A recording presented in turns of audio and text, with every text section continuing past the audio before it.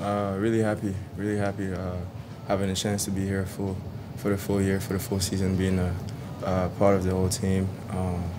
It was really a good challenge for me and a step that I really wanted to get done. And everything was going well during the training camp, during the preseason game. So I'm really happy now, though I'm focused, and we all focus on what's coming. The first season of the game, preseason was great for us. We learned great stuff. We got to learn the new situation, the new environment. So, but now we all excited and focused on what's coming. And I saw you working with Igor there for a little bit at the end. How would you describe him as a coach, and how has he been instrumental to working with guys one-on-one or in small groups so far? It's been great. It's been great. You got so many different coaches from different backgrounds. You got former players. You got former coaches that have also coached overseas in America. So, I mean, to learn, in the process to develop is just amazing, because you got Igor, you got all the other coaches too that can teach you different stuff for your game, and you can just, as a sponge, get all those information and get better.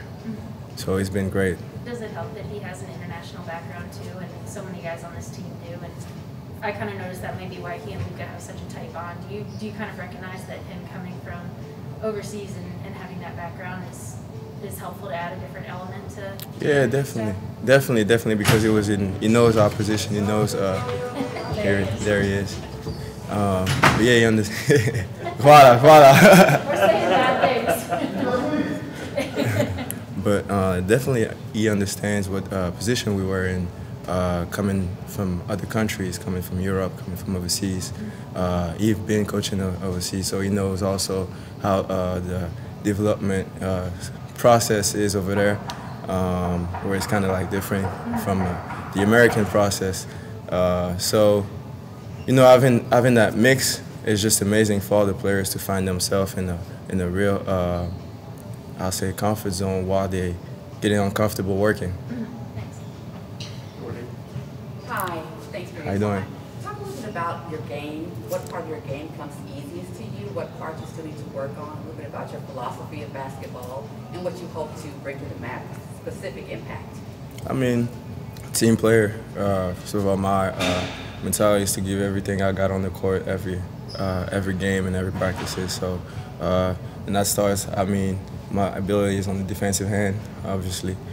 We got a good group, and I feel like I can really add some value to our group and some help, some talk, on some little details, but where we can all be together and you know, get better on the side of the court. But then offensively, individually and personally, that would be my goal. Learning how I can help the team, how I can get better in order for our team to be better. But obviously, it's a team mentality here at Mavs basketball. That's how we call it, and we're really excited about what's coming.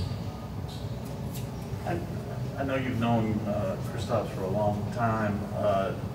How much does he seem more upbeat or more emotionally engaged and physically? And do you think that's comes from being healthy for the first time in a long time, or does maybe a fresh voice on the sideline also help that along? So, you know, to me it's a little bit different because I wasn't here last year.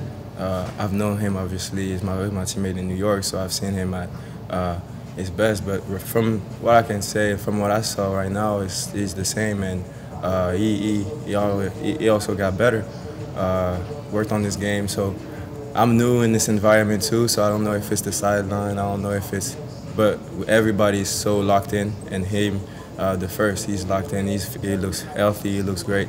He moving great on the court.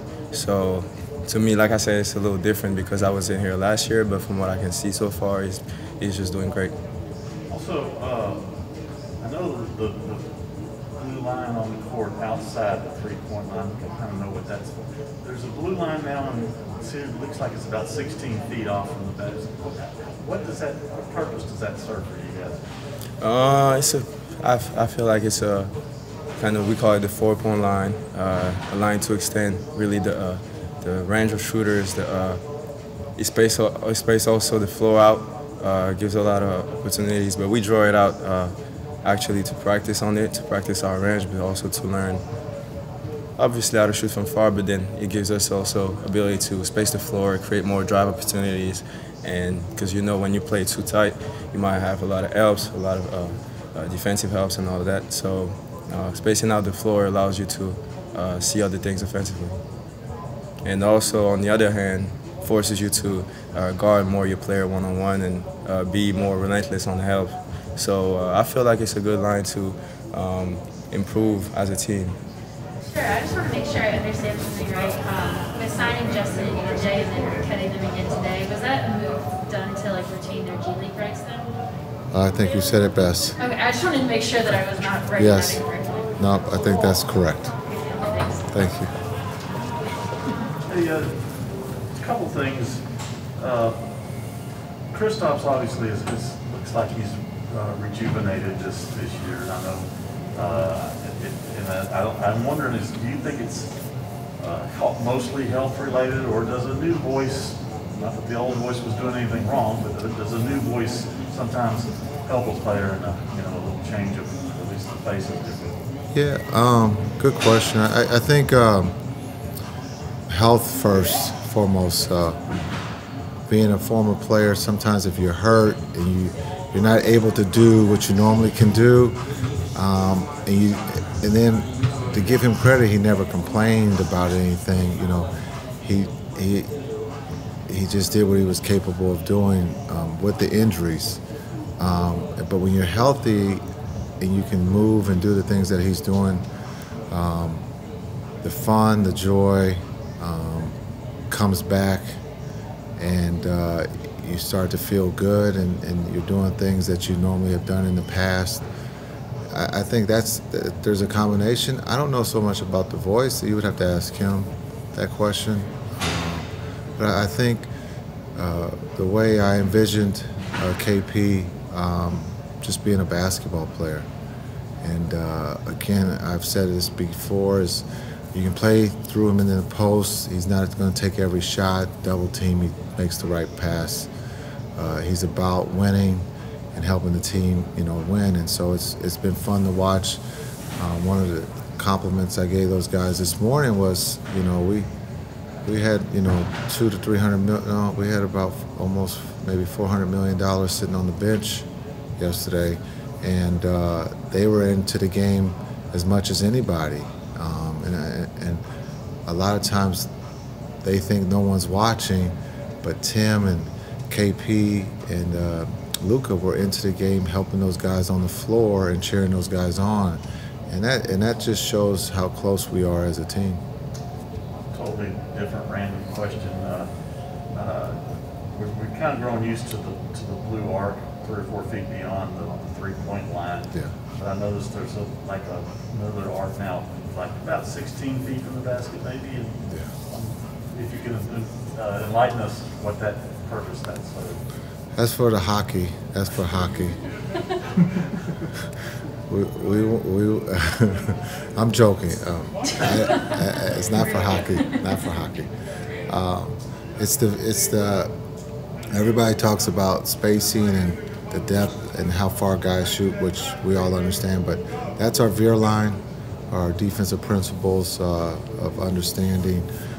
When we talk about veering, where it takes place. And so we have that on the floor to be able to, when we use drills, and to demonstrate where we would like that veer to take place. And so it's been very helpful.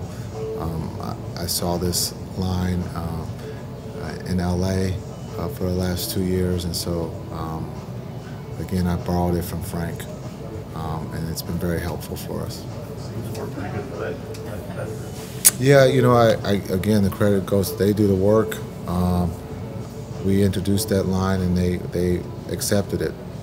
And so I think it takes a lot of the gray out in the pick and roll situations for us as our schemes, and it's been really good. And then, unfortunately, we can't ask other teams to put the line down when we go on the road. So we improvise, and they've done a great job with that. Good. You got one. You got Hi, Coach. You're a few days away from your head coaching debut at a place that means a lot to you. Yes. Where are you, like, emotionally, mentally, spiritually? What are you thinking? How are you feeling, head coach of the Dallas Mavs? Yeah, I'm excited. I wake up every day and have to pinch myself because this is a dream come true. To have the opportunity to be the head coach of the Dallas Mavs, it's surreal. I think someone asked me last night, being in Milwaukee, that was the last time I was a head coach. But I didn't even look at it that way. I mean, I'm just a coach that's trying to help my players be better, right? I know they label me as the head coach, but it's a collective group. I don't make all the decisions. We talk about it as a staff and we talk about it as a team. And so when you say my debut, I think I already had my debut. I'm just a coach out there when we head to Atlanta, and we're out there to figure out how to beat a very talented team, And so I know everybody says I'm the head coach, but it's a group that I lean on for answers, and so I guess to answer your question, we're all making our debut, and that's just not the coaches but the players too, right? And so I think we're all excited, and we're ready to go. We got one on Zoom, and then you go. All right. Go ahead. Gotcha. Hey, Jason. Hey, Ian. I just wanted to ask, you've been around the league for a long time as a player and as a coach. What are some commonalities that you see in the teams that you've been on that have been successful at this point in the season? Like, what are some commonalities heading into the season that you've seen that led to that success? Yeah, that's that's a really good question. I think one of the biggest things is the closeness of a team, and I really would say this, as a player, Dallas, Phoenix, and New Jersey, being as a player, you saw like friendships, the competitiveness wasn't about trying to embarrass anybody in practice. It was more to make each other better. Being close on the road, going to dinners, hanging out, being friends. And I think I've said this about this team, is that this team really enjoys one another. During the games, at practice, on the road. And so I would say that gives the advantage to your team, or as a player and as a coach, that when things get a little tough, that because you trust and you're close, that good things will happen in those situations.